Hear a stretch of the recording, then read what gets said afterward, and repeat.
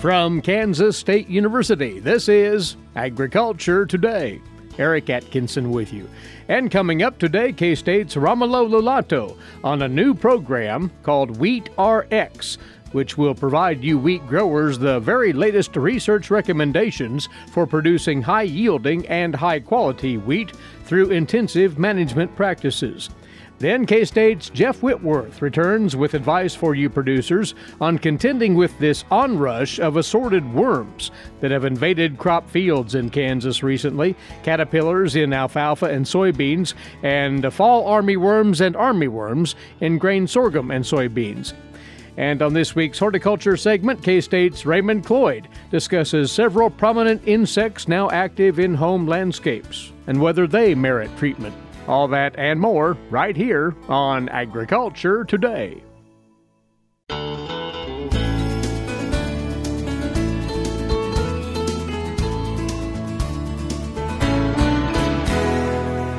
You are tuned in to Agriculture Today. Thanks for listening. First off here, information for you wheat growers. As we go along here, we'll put the spotlight on a new resource for you from K-State and the Kansas Wheat Commission. More on that shortly, but involved in all of this is our guest now, Romulo Lollato. Romulo, as you know, wheat production specialist, K-State Research and Extension. Starting here, Romulo, by just asking you for your general observations on the just past wheat production year here in Kansas. It had its highs, it had a few lows. What did we learn from this past production season? Hi, Eric. Yeah, thank you for having me on air. If we look back at this last season, I think that once again, right, we're learning more and more how resilient the wheat crop is and how much it can compensate for some of conditions that might not be optimal during the growing season as well. We look at the average state yield for this 2021 season, and we were at 55 bushels per acre, which is near the highest that we have ever had in the state. And it's really showing a couple of things to us that I think we're reaching a new plateau here, and hopefully not a plateau, hopefully keep going up, but we are reaching new levels as compared to a few years ago, where we had never really surpassed 50 bushels per acre until 2016, right? And now, a few years in a row already, we are either very close to 50 bushels per acre or we are well above that. So that's one of the things that we're learning, is that definitely we are probably managing that crop better. It's also reflecting our better genetics. We have probably a pretty strong genetic gain in wheat that year after year, the genetic potential goes up. That's showing up in some of these yield levels as well. So it's just a combination of that better genetic potential from our current varieties and more attention to the crop by our growers. So that combination of things that we're seeing being reflected in these statewide average yields, of course, blessed by Mother Nature, right? If it's not by Mother Nature, then we can do whatever we can and still keep some good yields, but we need the weather to cooperate. But most impressive to me was, if we think back in the fall and how dry the month of October was, a lot of that crop that got planted in October never really emerged until November, sometimes even into December. And when that's the case, we say, well, our yield potential is going to be really limited by that, right? Just because we don't have enough time for the crop to tiller in the fall, and those fall tillers, they are more productive. So that was the truth for a lot of the state, except perhaps with the very far south central part of the state and southeast part of the state. The remainder were really planted in October, but never really emerged until sometime in November. But yet, we were seeing some of those fields that didn't emerge until November or December, averaging 50, 55, 60 bushels per acre. So that's, of course, a lot to do with the good and cool and moist growing conditions that we had for most of the spring. They really helped the crop bounce back from that late emergence that we had. I think that we can partially attribute that to better management as well. It's interesting because when we talk about better management, especially on these late planted scenarios, right, we go back to data that we collected in our own program from growers, data that we surveyed growers and just wanted to learn how they were managing their own fields. And looking at those over 700 commercial fields that we collected, The later the crop was planted, the higher the population it was planted at within the different regions of the state. Meaning, growers are paying attention to the information coming out of the university. They are adjusting their management practices based on their growing conditions. So they're planting late and they're increasing seeding rates. Or in fields that had more rainfall, they were applying more frequently fungicides as well. So that was very satisfying for us to see how growers are paying attention and are adopting best management practices as much as they can for the crop to recover. Right. Want to move on over into something that you have just collaborated on with the Kansas Wheat Commission. This is being dubbed Wheat RX, and it is drawing from what you've been promoting for some years now and conducting, Romulo, and that is research on the intensive management practices for wheat. You've worked with growers, you've worked here at the university on test plots, and now you've collected that information to date to make it available to the producer. Definitely. So I'm very excited with this program that we are collaborating with the Kansas Wheat Commission, right, as you mentioned, called Wheat RX. And essentially what that is, Eric, is our attempt to help growers manage wheat more profitably and grow a better crop. And by better crop, I mean better yielding crop and better quality crop as well. Many times we think of wheat yield and quality as negatively related, and that can be true. So if we have higher yielding conditions and we don't manage for that, yield and quality will be negatively related. But here what we want to show growers is we can be sustainable on wheat production through improving our yields and our quality simultaneously. So this Wheat RX program, it will be a series of not only short, straightforward extension publications where we're going to tackle individual topics. So, for example, the one that we just released this week is on wheat variety selection. So we go over several thoughts that we have collected over this last few years on how should we be selecting our varieties, what are the resources that we have available to make a good, informed variety selection decision there.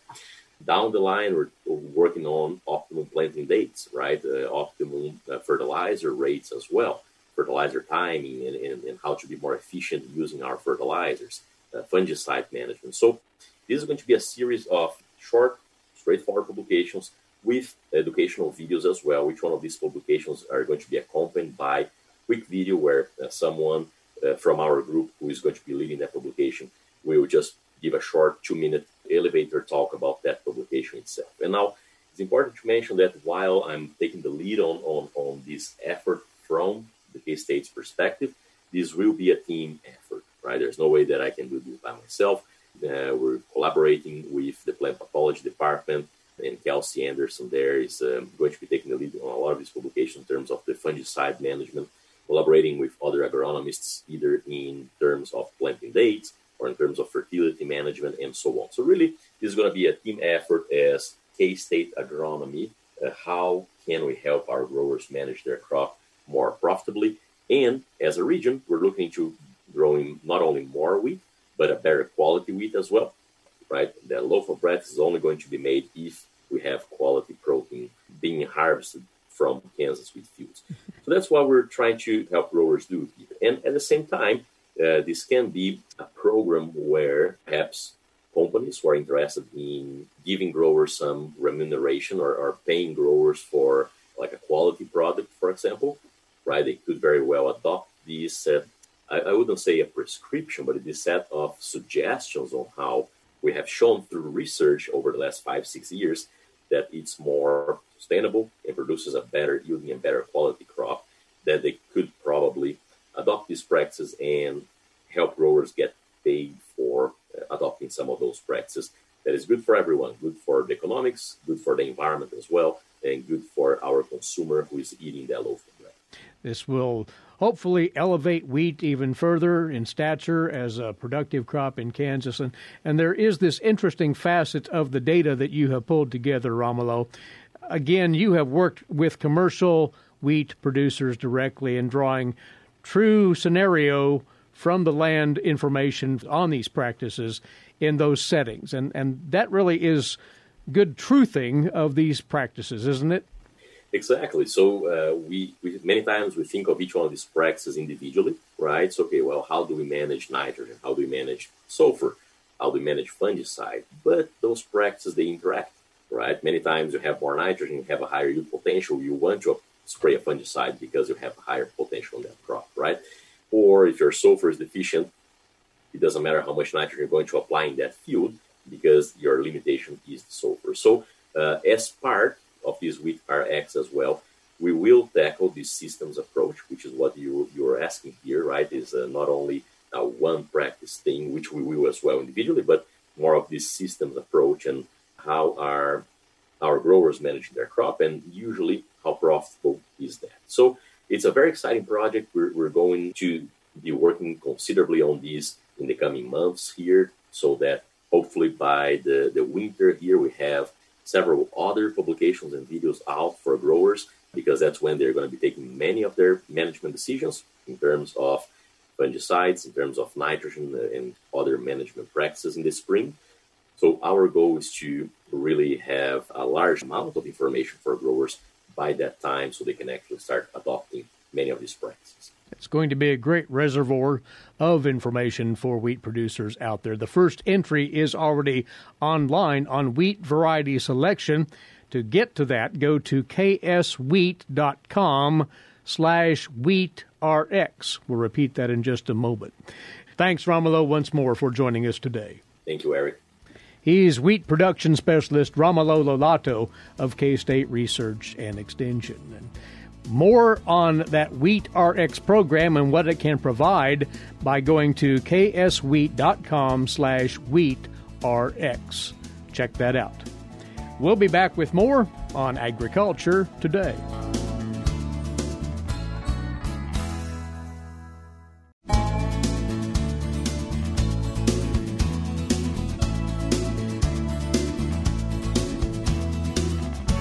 Agriculture Today is back now, and another roundup for you crop producers on insect concerns that you should be alert for in your various stands out there right now.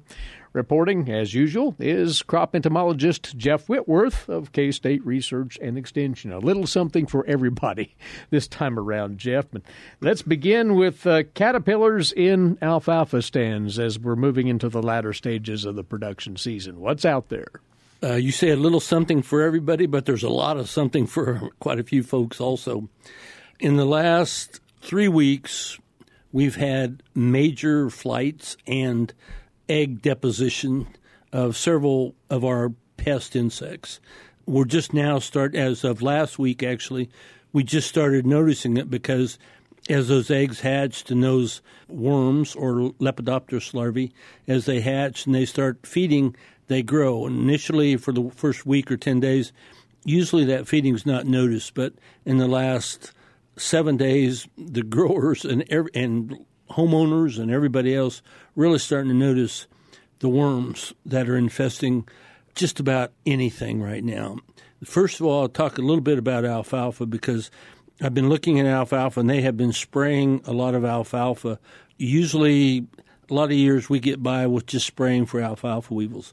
But this year, because of the worms that are out there, and when I talk about worms in alfalfa, primarily what we're seeing is the alfalfa caterpillar, the armyworm, and the fall armyworm. And it's kind of surprising to me about the alfalfa caterpillar. The alfalfa caterpillar is one that we have every year. They can be in alfalfa or they can be in soybeans. This is the white or yellow sulfur butterflies we see typically flying around an alfalfa field or a soybean field, especially after a little rain or after irrigation. They flock around a little puddle, get a drink of water, and then they go out and fly around and lay eggs in the alfalfa or the soybeans. Usually there's not enough of them to cause a problem, to cause really any economic damage. But this year, the weather conditions must be just right because the alfalfa caterpillars in the fields I looked at this week, they're the predominant lepidopteran pest or larva that we found. And they are kind of a neat velvety green with yellowish or white stripes. Right now, they're pretty much maturing. any of these worms, any of these larvae, they're generally 1.5 to 2 inches at maturity. So once they start getting that large, they're not going to feed anymore. They're going to go pupate. And that's important because if you're out looking, you need to be able to decide if most of the feeding's done or if there's going to be more feeding to come in the next week or two. The intensity of that feeding, though, can it be costly? Oh, yes. This year it has been. Now, in the alfalfa fields that we've looked at in the last few days, like I said, the alfalfa caterpillar is the predominant one, but there's also a large number of fall armyworms and even armyworms. Normally, armyworms I consider to be more of a pest in a grass, like corn, sorghum, or wheat, or yards, fescue or turf or whatever. But they're like you and I, if we get hungry and there's only asparagus available, we'll eat it, right? Right. That's the same with the armyworm. We've found quite a few of them in alfalfa, along with the fall armyworm. So you have all three of these lepidopteran larvae in there right now. They're all pretty mature. They've really skeletonized a lot of these alfalfa fields. And along with that, in many cases, fall armyworms and armyworms are doing the same thing on brome. We've received a lot of calls about brome because these are chewing insects. They have chewing mouth parts, and so they will graze off the foliage so that just the veins are there, just the stems. And one of the nice things about it, most of the time these are perennials. So alfalfa's a perennial, brome's a perennial, but it still sets it back. And it still will reduce the amount you can harvest, or you may even have to skip a harvest or a swathing or whatever you have to do. And right now they're just maturing. All the ones I've seen, for the most part, they're maturing. When I say that, I mean the majority of the population. There are still a few small ones, but the majority are maturing. So as we speak, I'm assuming a lot of them are pupating. The importance of that is you don't want to treat. Some of the guys over the weekend, they were trying to decide whether to treat their alfalfa or not, and they decided not to, and I think that's a wise decision. In a couple of cases, they went ahead and swathed their alfalfa because it was timely, and the birds flocked in, and the birds were really doing a number on these larvae, and they will help. But if the foliage is such in the brome or the alfalfa, the birds can't get to the worms. But once it's swathed, the worms are on the ground, the birds take care of them. But that's the consideration, whether you should treat or not. Another consideration, if you do treat, and if your alfalfa is not ready to harvest, you may not have that consideration. But one of the other things you want to look at is the post-harvest interval. Mm-hmm. With whatever product you use, it's going to have a period of time from the time it was treated until you can actually harvest it. And I highly recommend, even if you do treat, you go back and monitor, but also look at the reentry period, because there's also a time once you treated before it's safe to reenter the field to monitor, to look and see how well the product performed against whatever the target pest is you're looking at. But right now, the insects that I have seen, they're going to be pupating in the soil, which means they're not feeding for 4 to 5 days. After they finish pupation, they will emerge as a moth in the case of the armyworm or the fall armyworm, or a butterfly in the case of the alfalfa caterpillar. They will mate, and then they will start depositing eggs, and it takes, at these temperatures, 4 or 5 days, the eggs will hatch before the little small new larvae start feeding and start to cycle all over again. So if you do have quite a bit of feeding, considerable damage, and you're out looking and you don't see any worms, I would really recommend you don't treat. Just hold off. Go back in 10 days or 14 days and start monitoring again, because there's going to be another cycle of whatever worms or the combination thereof that have been out there doing the feeding. Or they may go someplace else. You shouldn't just pre-treat just in case, or in hopes that you have an insecticide there in case you do get an infestation. And this holds for row crops as well, because these can turn up, as you said, in soybeans for sure. Yes. Right now, the problems we are hearing about are in alfalfa, brome, and the grasses due to fall armyworms and, as I indicated in alfalfa, the alfalfa caterpillar. But these worms, when they pupate and they come out as adults, they're going to fly over to soybeans in the case of fall armyworms. They're going to fly to sorghum, if there's any late planted sorghum, in the case of the armyworm and or the fall armyworm. And in the case of sorghum, the heads, the kernels or the berries, whatever you want to call them, they're going to be vulnerable to what we then call headworms between flowering and soft dough. So you have about a 2-week period of time when they're vulnerable to these moths laying eggs and those little worms starting to feed on the marketable product. Around the state, and I've talked to several growers lately, the sorghum is a lot of different growth stages, even in the same field. And I think it's probably because of moisture. When it was planted, a lot of it couldn't get planted at the right time. So there's, even in the same field, there's a lot of different growth stages. So that could be a problem. You don't want to spray it all at the same time. You probably want to try and make spot applications if you can, or just get out and monitor and determine what your situation is. When we're talking about fall armyworms or corn earworms feeding on the head in the sorghum, remember it's 5% loss per worm per head. So it's relatively easy to figure. They will also go out, and even if the sorghum is not yet heading out, if it's in the whorl stage, they will go ahead and infest that and start feeding on the leaves. Once the sorghum is past soft dough or into hard dough, those worms then, after they mature and become moths, those moths will fly around into soybeans. Because generally speaking, soybeans, they're indeterminate. They'll be a few green beans or a few green leaves, and they'll start laying eggs out in the soybeans. That's when it becomes critical for soybeans if they start feeding on the bean within the pod. And they will do that, and then they become what we call pod worms in soybeans. But again, they're feeding on the marketable product. So if you have one per row foot of small worms, that's the key. You got to get out there and determine when the small ones are just starting to feed, because once they're up to 1.5 to 2 inches, they're pretty much finished doing the damage or finished feeding, and they're going to crawl around and pupate, and then they're going to start the cycle all over again. Keep an eye on all of that, and in our remaining time, a quick mention, Jeff, if you would, about where we're at with the sugarcane aphid in grain sorghum. When you were last here, you noted it's been confirmed in southern Kansas. Is it on the move? Yes, it is always on the move with southern breezes. The last I heard, the last detections that I consider legitimate were just right along Highway 50, which kind of splits the state. They're coming, and they just haven't taken hold yet. I've not heard of any treatable populations yet, and I'm hoping we don't, but they're on their way. Keep us posted, as you always do, and thanks, Jeff, for coming over and letting us know about what's going on currently. Yes, my pleasure. Thank you, Eric. Jeff Whitworth, crop entomologist, K-State Research and Extension, on this part of Agriculture Today.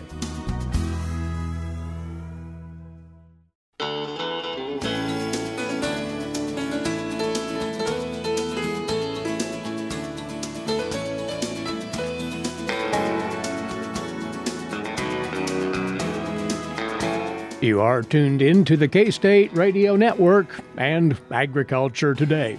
Eric Atkinson here, and on we go now to today's agricultural news headlines for you, courtesy in part of DTN. The EPA has brought to an end agricultural uses the insecticide chlorpyrifos. In a final rule released yesterday, the EPA said it's canceling registered food uses of chlorpyrifos. The use of the product under the trade name Lorsban in agriculture had already dropped significantly in the past decade, particularly after its primary registrant Corteva Agriscience halted production back in 2020.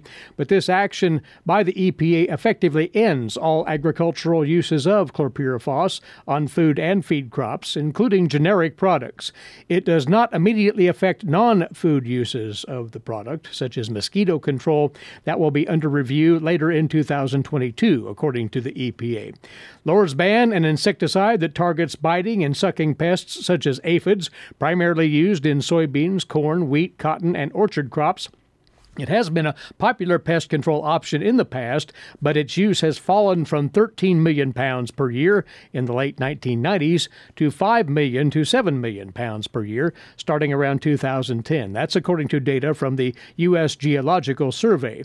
This new revocation of food tolerances for the chemical will become effective 60 days after it's published in the Federal Register, that in the coming days. Corteva, when reached for comment, said it believes that the chemical should remain on the market despite that company's phase-out of their Lorsban product.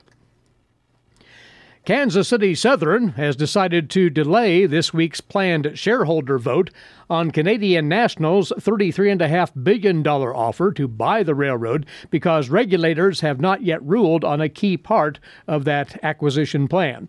The vote scheduled for today was put on hold while investors wait to hear what the U.S. Surface Transportation Board will say about approving Canadian National's plan to use a voting trust as part of the acquisition. The plan calls for the trust to acquire Kansas City Southern and hold the railroad during the STB's extended review of the overall deal. Without that approval, the deal may fall apart.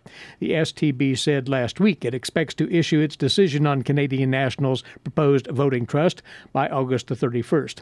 If Canadian National's deal to buy Kansas City Southern does get derailed, the Canadian Pacific Railroad, waiting in the wings with a competing $31 billion offer to purchase Kansas City Southern, the Canadian Pacific argues that shareholders should back its lower offer because it's more likely to be approved by regulators. But so far, Kansas City Southern has preferred Canadian National's higher offer. The USDA's National Institute of Food and Agriculture recently entered a partnership with artificial intelligence research institutes across the country. With more on what that's all about, the USDA's Rod Bain.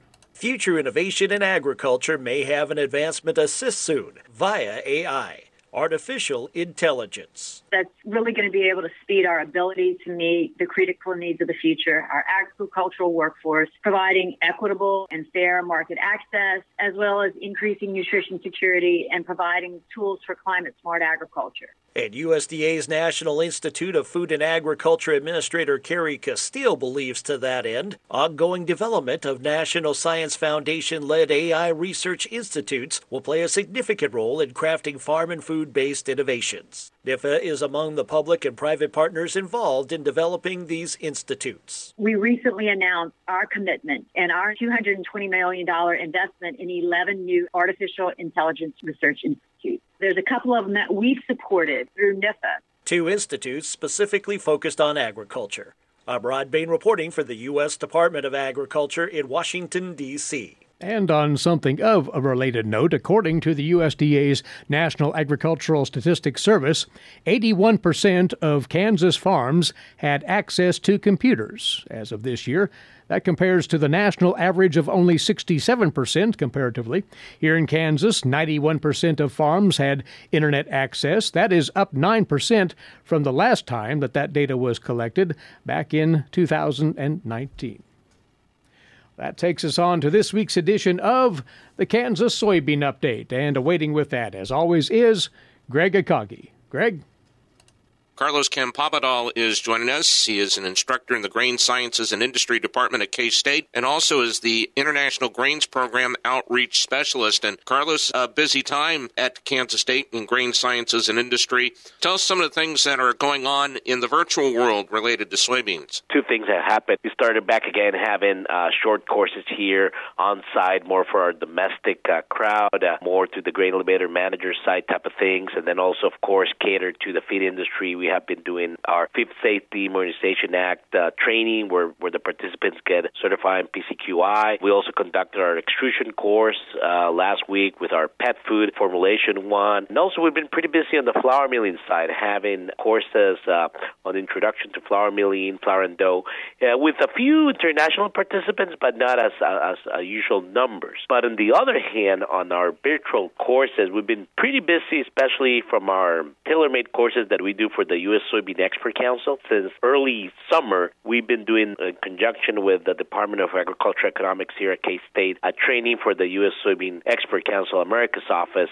for the Colombia market and the emerging markets, which takes part of the Central American countries, trainings on topics related to agribusiness. So I like to call it kind of like a training, like a mini MAB program that they have. They take classes on their own time through the Canvas educational platform, and then live sessions also on a weekly basis. IGP and Kansas State, we have been very successful in getting funded to lead what USEC has developed as the Soybean Excellence Center, which is pretty much a global educational platform where they like to get participants be certified in different areas, more like a professional development certification. We develop everything related to the poultry production and nutrition side. We've been very successful doing it online through live Zoom type of teachings, and then also through the Canvas platform in the Nigeria market, also the Southeast Asia. And as of this week, we launched the program in the Americas, where actually IGP serves under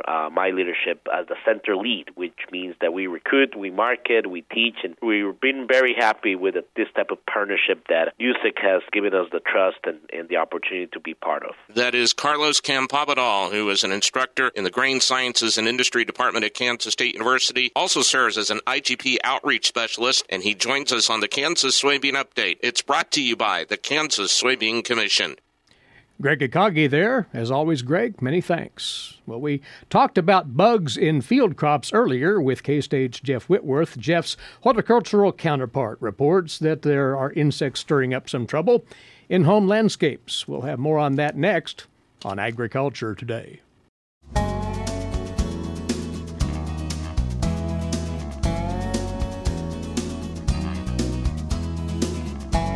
To top off this Agriculture Today, it's our weekly horticulture segment. And back to our lawns and gardens and what insects are still getting after it as we're starting to enter now the latter part of the summer. Welcoming in Raymond Cloyd, horticultural entomologist with K-State Research and Extension. We can still, you say, Raymond, talk green June beetles. Are the numbers still hefty out there? Well, they are declining, Eric, and we probably we expect that. I mean, we did get some moisture, but what people were seeing were the adult males hovering around, and they made a sound just like a bumblebee. I was getting calls like that, and they're going to wait for the females. They'll dive down in the turf, mate with them, and then the females and then lay eggs. And then later on this year, we'll start seeing the larvae come out, especially if it's rainy. We get rainy weather, and they crawl on their backs. They're very unique for doing that, but they're really not a turf grass pest because they feed mostly on thatch and organic matter. But just like Japanese beetles, we're seeing the populations decline. But then later on, you'll start seeing these black wasps flying around. They're about 3/4 of an inch long, sometimes an inch, and they have a yellow spot in their abdomen. That's a parasitoid of the larva of the green June beetle. So if you've had areas where you've seen lots of green June beetle activity, you might want to look out for this parasitoid, and it's a good insect. So, the females are attacking the larval state of the green June beetle. So, having said all that, there's really no reason that one would need to confront these green June beetles with any kind of treatment or control. Not at this point, but we have had several weeks ago. They were attacking apples, and normally, if there's a wound or something, they will attack it. And what I tell the producers is just take a wounded apple, put it in a container, lure them, and then during the day close the container and it'll heat up and kill them. But green June beetle adults, just like Japanese beetle adults, will feed on apples and other peaches and nectarines and other fruit. That's when they're wounded. Really, you won't want to spray, but just be cognizant of that. But both of those populations should be declining, especially if it continues to stay warm and humid. All right. Well, here's a pest that we typically bring up every year. Haven't done so up until now. Fall webworms in landscape ornamental trees. Yeah, the fall webworm is a caterpillar. We have 2 generations per year in Kansas. The first generation, May, June. Now we're looking at the second generation. And really, they're not going to harm trees because trees are going to be transitioning into a reproductive mode. You normally see fall webworm on crabapple, hickory, walnut, things like that. Especially if you drive the back roads of Kansas, you'll see the webs. And really, they're not going to harm the tree. The only thing you can do if you have a young birch or crabapple that has these, just prune it out out and destroy the nest. There's no rationalization or justification to apply an insecticide. Just physically remove by pruning it out, putting it in a plastic bag, and put it in the sun, or basically just to destroy it. Now, these will defoliate parts of the tree, but the damage is cosmetic at most? At this point, it's cosmetic. They're one of the few caterpillars that stays in the nest, so that's why they're very difficult to manage with insecticides. You normally have to take a high-pressure water spray or rake to break apart the nest and let the birds go in and feed on the caterpillars. You normally see localized or spotty, isolated infestations, and it's just as easy to prune them out than it is anything else, Eric. And keep your eye out for those and their activity. In the weeks ahead, the fall webworm. We've had this proliferation, Raymond, of grasshoppers here, there, and everywhere, as we've discussed before. Will they start to decline at any point here? Well, not as fast as people would like, Eric, but they are out there feeding on vegetables and mostly vegetables, fruit trees, and such like that. But you really can't do much about them. They're so prolific. They migrate from other areas. Control weeds is one, but really you just have to deal with them, knowing you're going to have the damage. You can't hire some kids or anybody, at that matter, give them a badminton racket and go out there and swat them. But really, you just have to sort of live with it at this point. Yeah, they will eventually tail off as the females lay their eggs or their pods in the soil.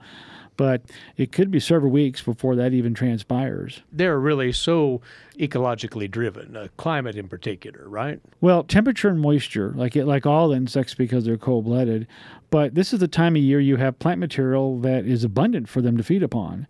And we have all sorts of we have a wide diversity of different species of grasshoppers in Kansas. And again, there are products like Semaspore and Nolobait, which contain the protozoa, but that's only going to be effective if everybody in Kansas used it, right? Because of it's sort of a bioinsecticide, and so it really, for you using it and nobody else in the county using it, is pretty much a fruitless gesture at this point. Endure them for a while longer. That first frost will take care of them, if nothing else. Whenever that comes, Eric. Which is a distant thought at the moment. Right. Last thing here, Raymond, cicada killers are out there in fair numbers now as well. Yeah, the cicada killer, of course, with the dog-faced cicadas making the noise at night, we expect to see cicada killers. The males are very territorial. They have an area, people walk through it, and they get very intimidated because they see this black, yellowish insect in front of their face. But the males can't sting. The females are somewhat docile. They'll go up to the tree, grab a dog-faced cicada, bring it into the nest, which is usually in the soil, turf grass, loose soil, sting it, and then she provisions her nest with that and lays her egg on the dead cicada, and that's what her offspring, when they emerge from the eggs, will feed upon. Yeah, so really, it's the adult males that can be very intimidating, but again, they will not sting you. And they won't inflict much in the way of plant damage anywhere. There really is no plant damage. This is an insect that primarily is a biological control agent or natural enemy for the dog-faced cicada. Yeah. So don't get too excited about those, as they might be flitting about your home landscape.